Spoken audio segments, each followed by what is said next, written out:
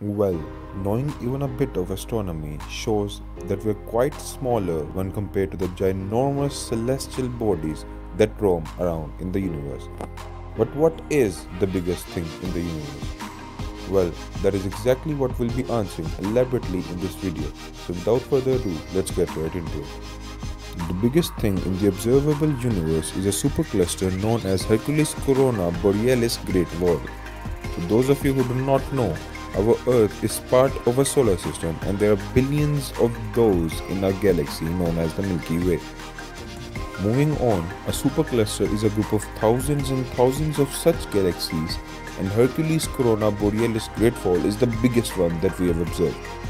This supercluster is estimated to be so big that it would take around 10 billion light years to move around in this supercluster.